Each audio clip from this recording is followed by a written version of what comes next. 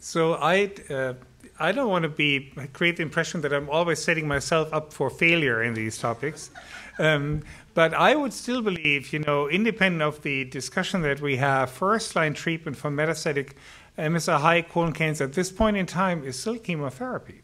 Okay, so just as a little bit of an intro, we already talked about it, the different ways to identify patients with mismatch repair deficient MSI-High cancers. You can do immunohistochemistry as a screening tool, for these 4 mismatch repair enzymes that should be expressed in tissue, or you can look at the actual biologic consequence of the absence of mismatch repair enzymes, the microsatellite instability, the replication errors in the DNA, and for all practical purpose, mismatch repair deficiency is synonymous with MSI-High cancer. I mean, that is something we need to talk about. 4 to 5% of patients with metastatic colorectal cancer have mismatch repair deficient tumors.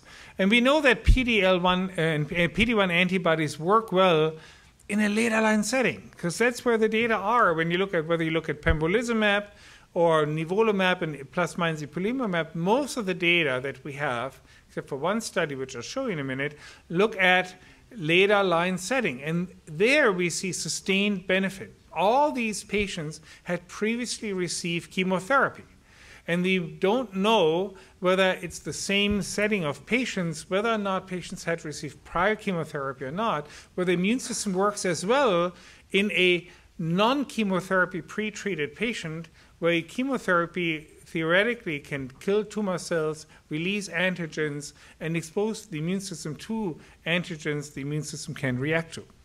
Okay, now the other point is, how does chemotherapy work in MSI-High cancer? It's not that easy to tease out. We don't have a lot of data, but a very interesting data from the 8405 studies that bevacizumab-containing regimens, not cetuximab, but bevacizumab-containing regimens actually work quite well in MSI-High cancers.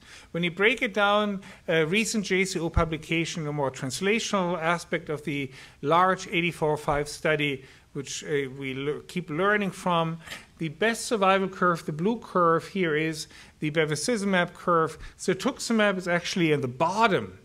And the combination between cetuximab and bevacizumab, talking about the interaction between EGF receptor antibody therapy and anti-VEGF therapy, somewhere in the middle, but not, not as good as bevacizumab single agent. And there's actually a statistically significant difference in favor of bevacizumab compared to cetuximab. And the data are pretty impressive. PFS in this patient population, 9.3 months, and the overall survival of 30 months. That's where we are right now.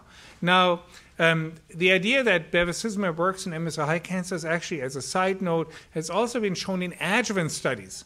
The NSABP-CO8 study, FOLFOX plus minus bevacizumab in adjuvant therapy, actually showed a benefit in disease-free survival for MSI-High cancers.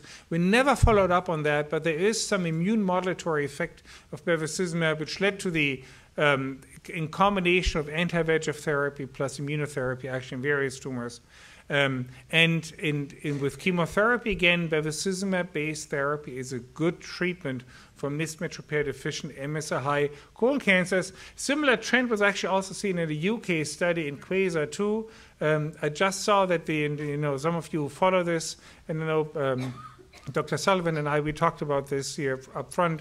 Brexit was just again rejected, so it's kind of an ongoing thing. You can still be prime minister. You can still be prime minister. You lose 3 consecutive votes, and anyway. So the QUASAR study, normally drugs development doesn't work in the UK for various reasons.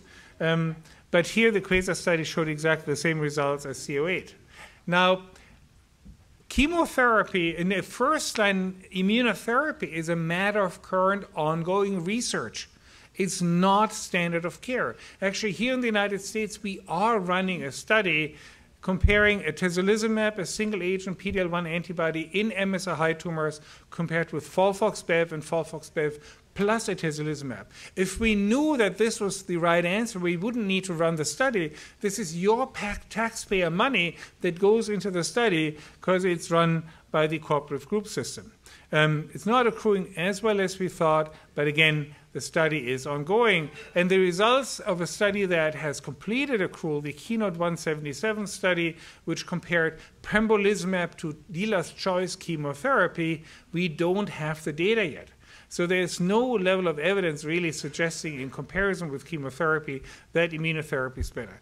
Yes, I'm sure that Tony, who is my esteemed counterpart here, will highlight the Checkmate 142 study, where Heinz Lenz presented data of the first-line combo single-arm study of 45 patients. Remember, 45 patients, Nivo-Ipi combo first-line.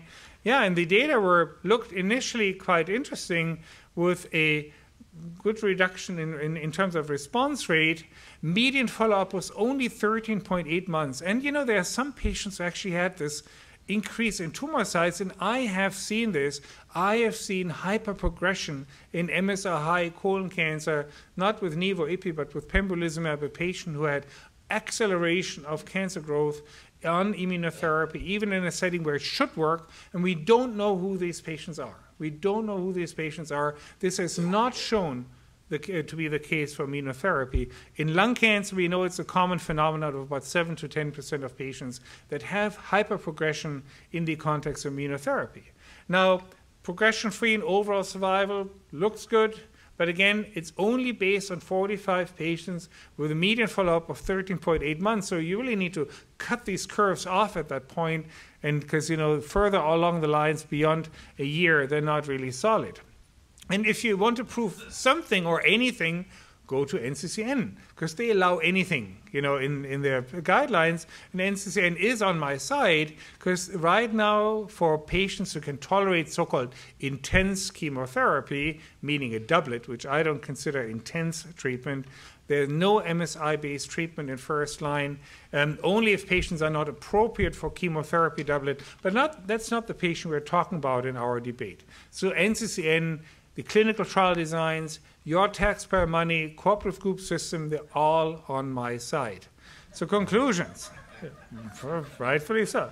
So small number of patients, available evidence shows bevacizumab-containing regimens are a good choice already. We have phase 3 data supporting this.